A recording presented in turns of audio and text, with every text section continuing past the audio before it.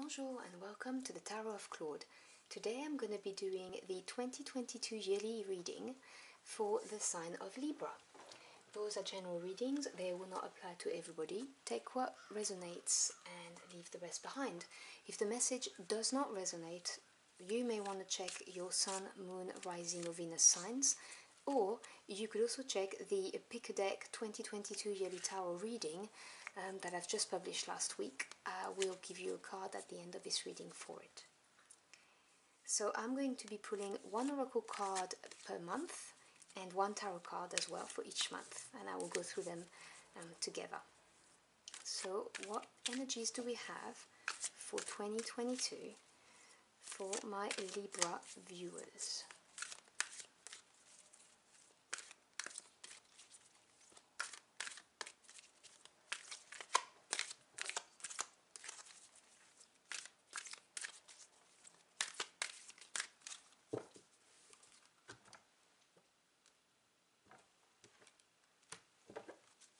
Okay, so for January, you have transformation. February, the Ice Queen. March, Sacral Portal. April, Third Eye Portal. So lots of chakra energy for you. May, Liberation. June, Inspirational Creation. July, Utopia. August, Crown Portal, another chakra. September, Wisdom. October, Emotional Freedom. November, Oneness. And finally December, Majestic Eminence. Just give me a second, I'm going to try and turn on some more lights. I'm worried that your cards are not well lit. I'm wondering if that's any better. I think so. I don't know if you saw a difference, but it looks better to me. Okay, now let's see what the tarot has to say. So what are the energies for 2022 for my Libra viewers? Oh, okay, well this one can't jump. You have the Sun. I am not putting that back, that's too good a card. That's for January. I do pre-shuffle my decks before recording, just to be clear.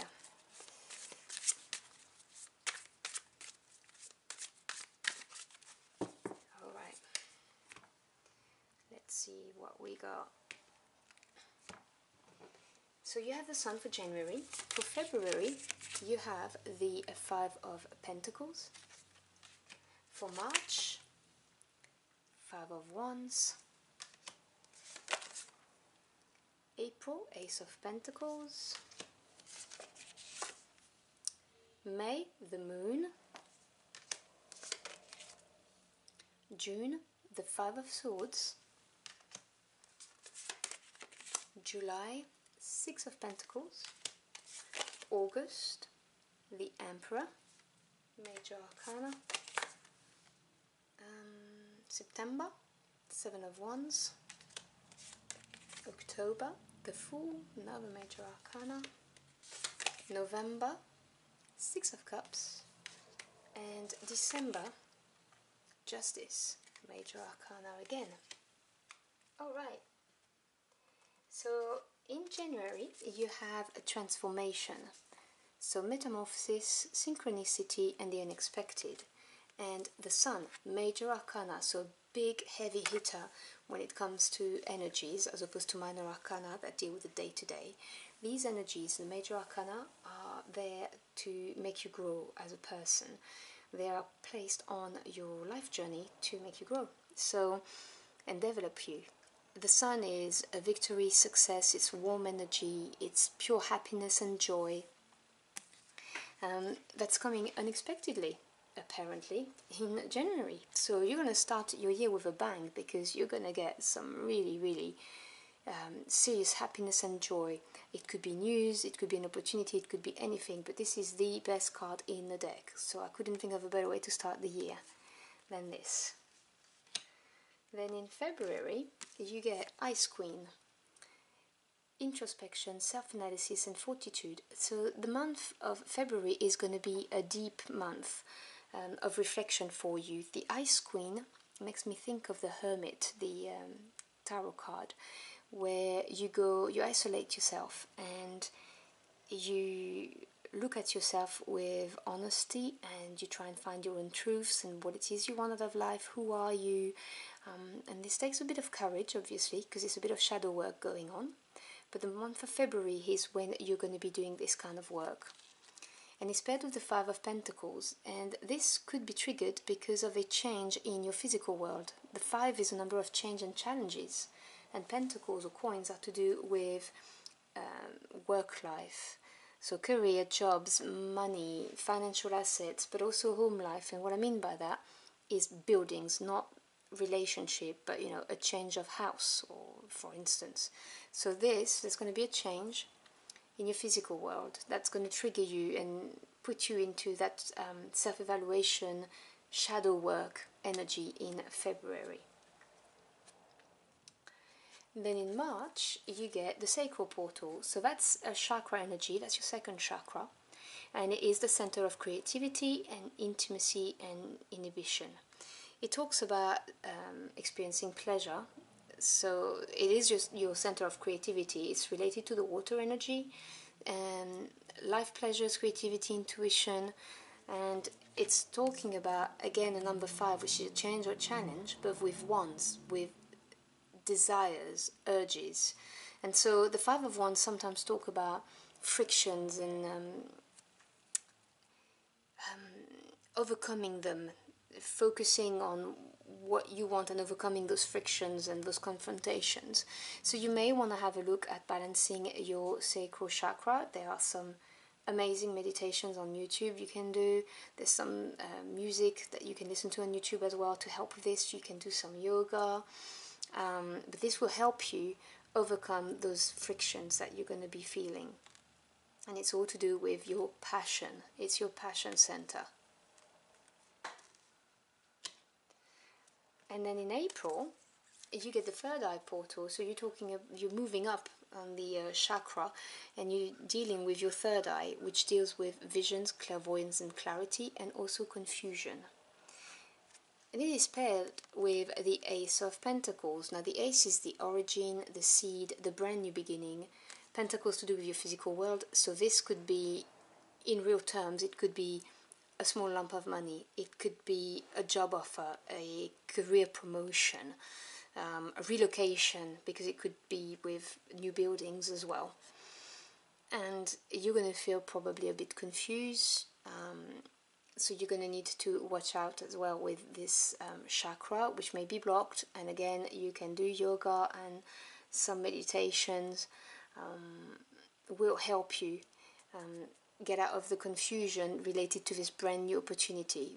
This is a very good card, the Ace of Pentacles. This is a very exciting opportunity, very real, very tangible. So it's something to be excited about, but it may bring confusion. Sometimes when we get opportunities, it confuses us because it's not what we expected, or because it doesn't align with where we are right now in our lives. And then in May, you get liberation, power, fulfillment, and self-attainment. So the way I read the cards and the energies, you are going to get out of the confusion of April, and you're going to take on this opportunity, and this is going to make you feel very good about yourself. You're going to be very self-confident, you're going to feel fulfilled, happy, and empowered. And it is mixed with the Moon card, which is a major arcana. Now there are layers to cards in tarot, obviously, and the Moon can talk about lack of clarity, can talk about things that are hidden, but it can also talk about your creativity that's coming up to the surface, and also deeply buried feelings and emotions that are coming out in the surface. And this is how you're going to be feeling, because these things are coming out and you're feeling very good about it. You're feeling freed. And then in June, you move on to inspirational creation, alchemy, the elements, innovation. So once you have freed yourself and you feel empowered, you then move on to create and manifest. And it is put together with the Five of Swords. Now, Swords energy is to do with truth communications, but also thoughts. And the 5 is a number of change. And the Five of Swords represent a breakthrough. Doing things your own way. And it may not be accepted by everybody. People may not be happy about it. But this is where the word innovation comes into it. You're gonna do something your own way because you feel guided to, because you just know, that it's the right thing to do, and it's going to be innovative and it's going to create things for you, opportunities. And then in July you get Utopia, which is absolutely brilliant. So after sticking to your guns and doing things your way and pushing forward despite what other people may think, you get peace, serenity and paradise. And this is paired with the Six of Pentacles, which is 6 is the number of harmony, coming after having overcome the challenges of number 5. And as you know, Pentacles is to do with your physical world, so it could be work life or home life, but this is going to be a very nice month for you. July is going to be finally getting the peace that you wanted and feeling very comfortable and harmonious. And in August, you get the Crown Portal, another chakra, that is the final chakra, that's the one above your head. It's divinity, unity and separation, because when your crown chakra is open, you become aware that we are all united, we are all one, and there is no such thing as separation. There's no such thing as us being individuals. We're all linked together. So this is very enlightening. This is going to be a very spiritual month for you. And it is mixed with the Emperor, Major Arcana. So, as I said, deep energy for you in August. The Emperor is a very powerful leader, someone who's gone to war, who knows what to do, who plans efficiently to bring his troops to success. The Emperor looks forward. So this awakening that you're going to be feeling spiritually is going to empower you. And in October you get wisdom, psychic, intuition and truth. So after this enlightenment that you're going to be experiencing, which is going to make you feel powerful, you are going to go on the quest for truth. You're going to follow your intuition. And it's paired with the Seven of Wands. The 7 is number of experience, self-evaluation, assessment. Wands is to do with passion and what drives you. And this is the card of stand your ground and persist. Do not drop your wands, just it's worth it. And you will have the wisdom to know this, and you're going to stand your ground. Because the following month, which is October, you got emotional freedom, vulnerability, flowing and rebalancing. And this is coming with the Fool, Major Arcana again, and this is the card of new beginnings and taking a leap of faith. It's feeling free to take that leap of faith, to go on a new journey, on a brand new beginning. And accepting that with a brand new beginning comes the feeling of vulnerability, obviously, because you're at the beginning of something, it's the unknown, but it's just flowing with it, going with the flow, and just feeling free to take that step into your brand new beginning. And in November you get oneness. That's funny, I was talking about that with the sacral chakra. Balance, patience, divine masculine. Now this talks about understanding that we are all linked, all united, and the divine masculine is having the embodying the energy of taking action, feeling empowered, patience can come from a place of empowerment, and it goes with the Six of Cups. Now you've got two sixes in your reading, which is all about harmony after overcoming challenges, and the Six of Cups is to do with your feelings, your emotions and love. It talks about harmonious relationships, long-term committed relationships, also people you've known for a very long time, and sometimes it may refer to a relationship in the past coming back as well.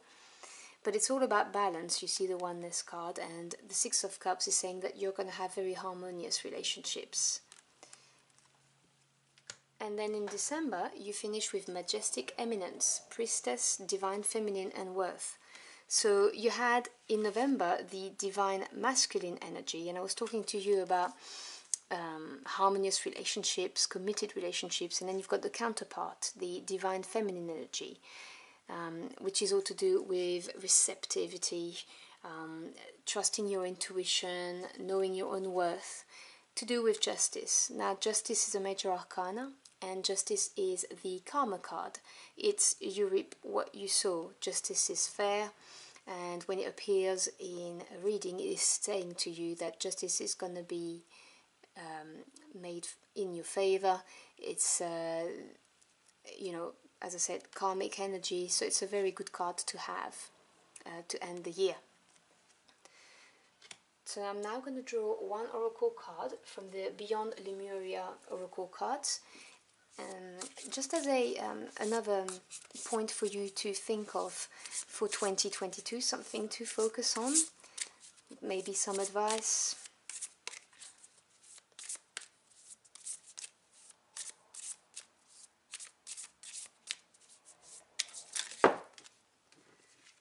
Oh, no, I'm not going to take three. Three is too much. If there had been two, I would have taken two, but three is a bit too much. Let me see, what am I going to pick for you?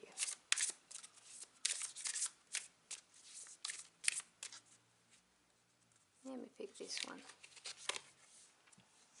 So this is the art, and this talks about healing.